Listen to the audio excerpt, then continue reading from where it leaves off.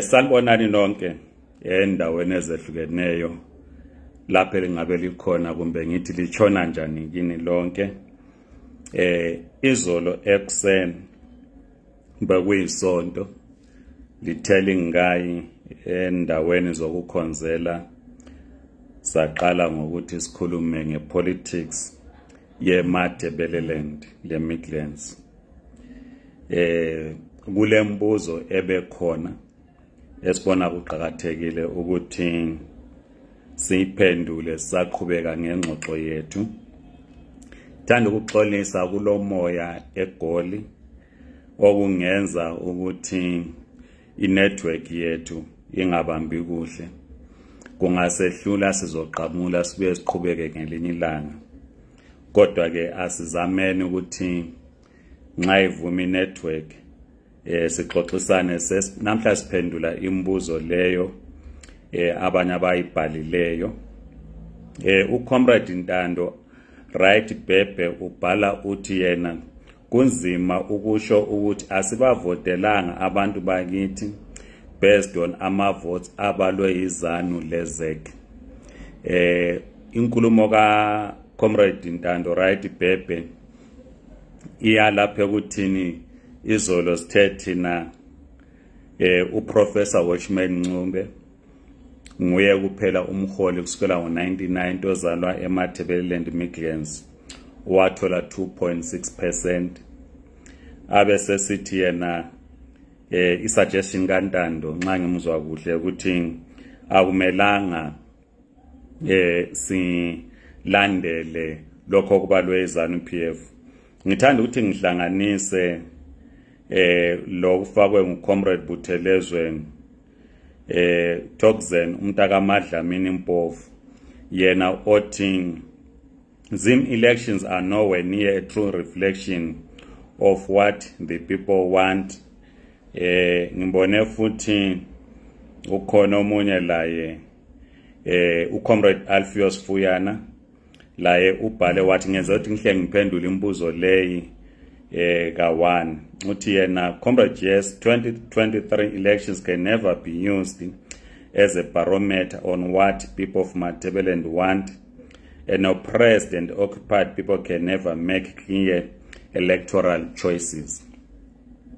Nge-experience yami campaigning lekuvoteni ngoba ngangiyi-candidate ngo-2013. I-responsibility engangilayo ngiyi-candidate kwakuyikuthi ngi-appointe le team engangisebenza layo ama-election monitors.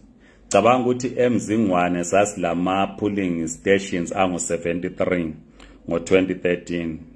So ke sasesivumelana ukuthi ke sizaba lama polling agents angu-3 ku-polling station eyodwa. Omunye uyabe phakathi ababili bazobe phandle. Then belokhu betshintshana. Kuma polling station awemzingwane ngicabanga kwakuyi-73 ngo-2023. Engakunanzelelayo esejube nxa usazi umzingwane kulelinye ilunga lethu ele-MDC ngaleso sikhathi sathi nxa sesiyakhona lona lalingaso polling agent salithola seliyi-polling agent yenye iphathi engaso yethu. So nxa ngangifika esejube ngifika nyambuza ngithi hawu kathi comrade waba lapha njani ngoba umelanga ube lapha. Wathi hayi labana labo bangicelile esijoin iphathi. Ngathi hawu kambe kusebenze kanjani. Engiyakukho yilokho kuthe nxa kubalwa amavoti ngoba abantu sasibakhethile ngabantu esasisebenza labo abantu esibathembayo. Abantu bathi nxa bengena kuma polling stations ekuseni babekhangela ukuthi i-polling box leliyana li-transparent kakula maphepha aphoselwe phakathi. Saqala kabantu kungena sivota siphosela phakathi kulabethu bephakathi. Ngikhulume kuhle ngendawo yakithi eMbizingwe Primary School lapho kwakuvotwa khona. Kuthe ngo-7:30 ntambama basebevala amabhokisi ama representatives ethu ekhona phakathi kuthe kuqedwa lapho kwabalwa sekubaliwe bavuma labo ukuthi hayi ama results aphume kuleyo polling station it's a true reflection ukuthi abantu bavote njani kuleyo polling station, right? Basayini. So ke kwaba batsho bonke kuma 73 polling stations esasilawo eMzingwane bathi hayi khonokho kuphume ku polling station siyavuma yikho basayini. Yikho ke ngisithi Comrade Bhebhe Ntando lo Mpofu ukuthi i-election kuba lapho lama polling agents khona kuba yi true reflection abantu abavotileyo, kodwa kuhlupha lapho ongela ama polling agents khona. Nxa kungela ama polling agents khona hayi loba yini ngenzeka, kodwa lapho kufakwe khona ama polling agents babe sayinile ukuthi ama results yiwo. Yikho ke laphana nxa sikhuluma thina nge-political fund ukuthi kumele kube le political fund, kumele nxa kulokhetho ibandla elingenela i-election kumele libone ukuthi liyafaka ama polling agents kuma polling stations wonke. Kodwa njengoba sihlala sikhuluma ukuthi i-election kayiwinwa kumbe kawunqobi ngosuku lokhetho, zinengi ke into ezenzakalayo ungakayi ekhethweni. Engakubala okunye ukuthi ekhaya engakunanzelayo ngo2013 sahamba saye eGwanda sathenga i-voters roll. Sesikhangela amagama kumbe amabizo ku voters roll sibona ngobani abakhona aba-registered. Now andiyakwazi ukuthi ekhaya kuba nzima ukwazi amabizo abadala. Andisakhula sidayi komama uNathando, kogogo uMasibanda, kosekabani and so forth, ungalazi ibizo lakhe, right? Kati umama uNathando ibizo lakhe nguSilibazi Sochuma, thina simazi vele enguNathando. Nxa usukhangela ku voters roll yena nxa ukhuma lawo yabe hayi mina ngibhalisile ngikhona ku voters roll kati akekho. So esakunanzelelayo sokusele insuku ezimbalwa ukuthi siyekhethweni yikuthi abantu abanye sasikhampena labo sesithenga i-voters roll esayithola late lapho sabona ukuthi babengekho ku voters roll. Yikho wasekusinika futhi umsebenzi ukuthi sithwala abantu baye-register esigodini. So ke kuqakathekile ukuthi nxa iparty ingenela ukhetho kumbe ucelwe iparty okuyo ukuthi ube yi-candidate, kumele ubone ukuthi abantu bokuqala ngaba kuma structures ba-registered as ama-voters, izakhamuzi zi-registered as ama-voters. uWashington Nkomo hayi lo ukhuluma kwakhe sibe sesiya ku Comrade Lubambo bekuthemba uthi thought provoking it is a conversation that Mathebeleni must have. Yikho kufanele sikhulume ngodaba lweMathebeleni ukuthi kungani nxa singabantu beMandebeleni singakaze sivotele umuntu ozalwe eMandebeleni ukuthi abe ngumongameli. Banenge bahlala bengena besiba ngama-candidate ukuthi babe ngomongameli kodwa kasibavote njengoba ngishilo ukuthi umuntu owaba lamavoti amaningi nguProfessor Washman Ncube 2.6%, ngithe mina kwaku about 96,000 votes. Kodwa abantu abaningi eMandebeleni babevotela uMgabe kumbe bavotela uThwangirai, bavotele khathesi uChamisa kumbe bavotele uMnangagwa. Kube sokusiza lapha uComrade Qiniso Nkazimulo athi yena anything to do with Zimbabwe is like wishing to own a military barrack and ignore the soldiers who built that barrack. ZANU-PF is real in protecting Shona supremacy with no mercy, and they are ready for war before any regime change. Ngisebenze kakhulu eZimbabwe kwezombangazwe kokunye esingakutsho yilokho ukuthi iZANU-PF njoba sachasisa from isplit sika 1963 njoba sathi ukuthi isplit senziwa yini. Isplit zathi sesichasiswa kwachasiswa ukuthi iZimbabwe like any African country iZimbabwe kumele ibuswe ngumuntu osuka ngathi mina majority tribe. Yikho kubonakala ukuthi iZANU-PF kube sokusiba yiparty yokuthi iparty esekela kumbe ephakamisa umhlobo wamashona esake sakufaka futhi sathi thina ungakhangela ukuqhatshwa kwabantu emaborder eBedbridge ePlumtree eVictoria Falls ukhangele ku-public service ukudeploy ama-teacher ukudeploy amapolisa ukudeploy amasotsha ngengabalenye article besithi khona ukurecruit emathebelendi amasotsha kule problem yama-drugs and so forth. Uyabona nje ukuthi lokho nje is just an excuse. So ke isithombe vele iZANU-PF esiyasifakayo yikuthi yona incindezela abantu esingathi thina minority groups ikakhulu abantu ababuya emathebeleland. Bese kusiba lo comrade Lodge abesihlabangana esithi all MRP leaders please take points here critical analysis. This speech siyabonga angayizolo besilo comrade president Mqondisi Moyo lapha kube sokusiba lo comrade Brighton Ndebele uthena abantu bemathebeleland balahlekelwa yi-political power bahlupheka baze baku adopta ukuthi in politics it's about ZANU versus MDC le esi-CCC njalo ukufunde mabhena ukuthi into efunwa ngabantu ayikho wena nguwe oyifakayo ngoba unanzelelo uhlupho ababhekane lalo inkinga lina bomabhena lifuna ukusibisela kuncindezelo lwabechabi ngoba alilandaba labantu bakithi.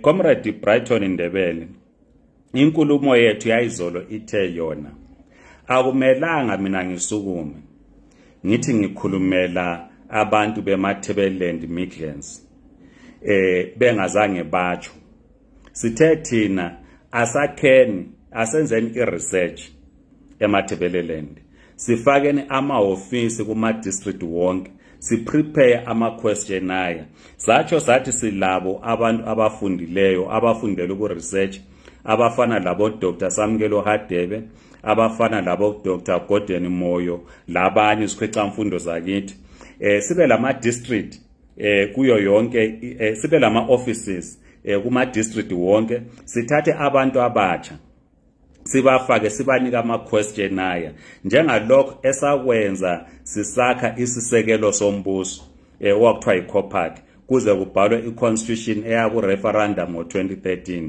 sikwenze lokho sizinike isikhathi sithi thina ngemva kwe-2 years sokusiba lo mhlangano omkhulu ozaletha ama-reports alokho abantu abazobe kukhulumile i-conference ibe isi-adopta lokho abantu abazobe kuthi thina sifuna ukubuswa ngali indlela sibe sesikhuluma ngakho.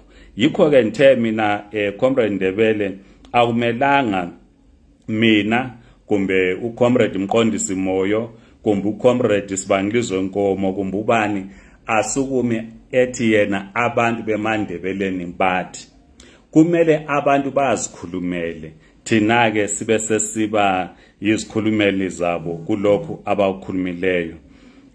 Sengisiya emaphethelweni ngoba okunye bonga ama-comments amahle siyabonga kakhulu ama-comments amahle elwafakileyo.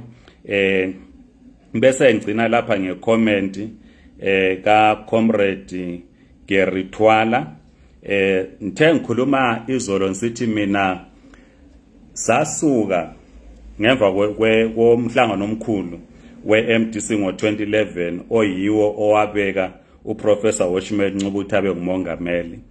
Satsho izolo ukuthi savumelana emhlanganweni omkhulu kasoze sifake ikhanda lomholi kuma-t-shirt sizahamba sicampaigna siyi-MDC kodwa sananzelela ukuthi abantu babethi kabamazi sabuyela futhi e-ofisini sakuthi kumele senze ke ama-t-shirt alesithombe umbale ekhanda lika washman ngoba masasi campaign asasithi hayi uwashman osikhokhelayo ngulowo. Lapha ke ucomrade Gary Twala uyabhala uthi hayi babengamazi ngoba wayengumthengisi njengawe, meaning ukuthi uprofessor Washman Ncube wayengumthengisi, lami futhi ngingumthengisi. Ake ngikutsho lokho ucomrade Gary Twala ule opinion yakhe okumele sihloniphe, but engifuna ukukukhuza ngokufakwe ngumduduzi impofu. Before ngifika kumduduzi impofu ngikhuze yikuthi uyabona ma ungumkhokheli, nxa ungumkhokheli akumelanga usuke ulandelane labantu abakuthethisayo. Banxa umkhokheli vele kumele uthethiswe. Abantu kumele bakhulume kuhle ngawe, abantu kumele bakhulume kubi ngawe nxa ungumkhokheli. Nxa ungumkhokheli uyidustbin. Okwenza ukuthi abakhokheli baze babe le militia yikuthi uyabe ngafuni ukuthi yena athethiswe. Yebo yake umuntu ofuna ukuthethiswa, kodwa nxa ungumkhokheli kumele uvume ukuthi uthethiswe.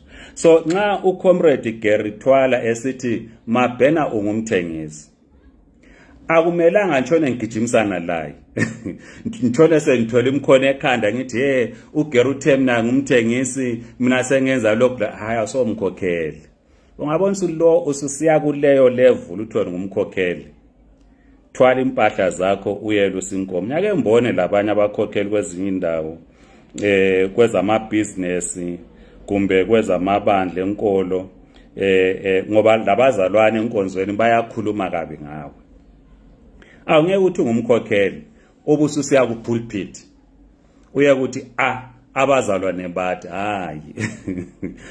Umfowethu uNodumo Nyathi wangifundisa enye into eqhakathekileyo ebhukwini alibhalayo. Ibhuku leliyana lithi lona the vision is clear.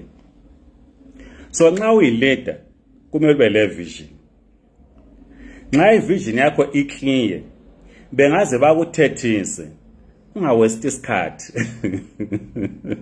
uthwala imkhono ekhanda uyalahlekelwa ivision, because ivision yakho as a leader is clear lapho yakhona. Njengoba umfowethu uNodumo Nyathi esitsho ebhukwini lakhe ethi the vision is clear, ungavela uthi ngumkhokheli abantu bewuthethisa ubusulandelana labo le problem, ngoba vele abantu bazathi ukuthi wena uthengwe izana, bazathi ukuthi wena uCIO, bazathi ukuthi ngumthengisi. Lokho awumelanga vele ukuhluphe.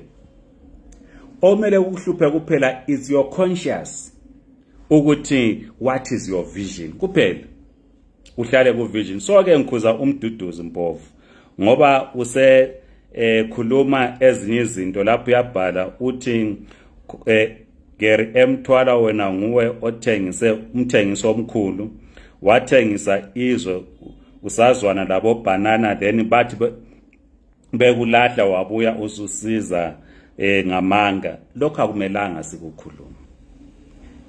Lokho akumelanga sikukhuluma. Uyazi ukuthi igaba angitsho ukuthi abafowethu lapha hayi akumelanga, kumbe ngirefresh inkulumo yami, akumelanga sibe ngihlala ngithi mina we should not be involved or get involved in the battle of insults.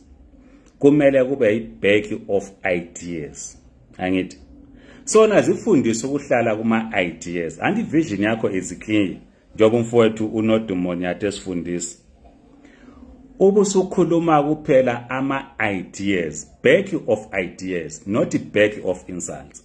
Ugogo wami wayesithi yena, gogo wamandlovu owangikhulisayo, wayesithi yena ungabona usuthethisa umuntu usuphelelo. So akumelanga sithethisane, including laba singavumelani laba, akumelanga sithethisane. Kumele siqondisane, sifundisane. Umfowethu ucomrade Mfanelo Sibanda wakwabhala unqabutho mabheni thina sifana lamashoni, unqabutho mabhena uthi ngase ngihlala phansi ngada ucomrade Mfanelo ethi ngimbhalele nje incwadi eyodwa ngingamthethisi kodwa ngimbekele kuhle ngambekela incwadi yonke la ibala khona apha ku Facebook comrade Mfana Sibanda die comrade Mabhena Nyezo wahle wabuyela emuva angithi so ikho qhakathele because now ungumkhokheli ule responsibility yokufundisa ule responsibility yokukhokhela akumelanga uthethisane labantu so ke siyabonga kakhulu kumele siqhubeke ngenkulumo yethu eMathebeleland Midlands ukuthi kade vele kuyini esikufunayo ngoba into enkulu ukuthi kumele sibe lenhlala kahle kodwa inhlala kahle singeke siyithole kubusa izanu PF inkulumo esakhuluma ngayo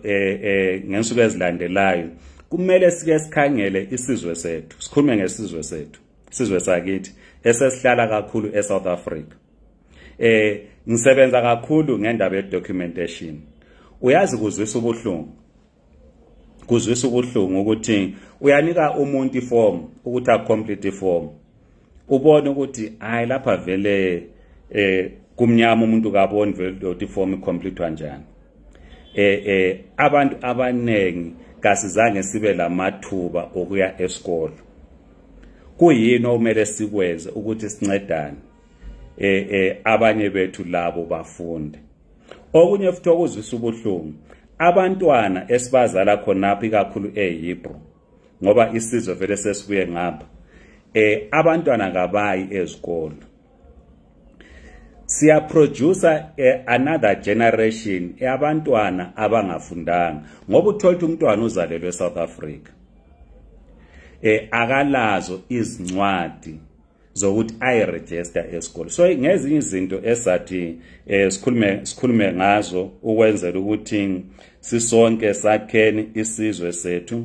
isizwe esihloniphekayo ukuthi labezizwe nxa besibona basihloniphe ukuthi siziphethe kuhle siyabonga kakhulu ngiyabona lo baba umfundisi wami ukhona lapha siyabonga kakhulu inkosi libusise ngicela libe lelanga elihle bye bye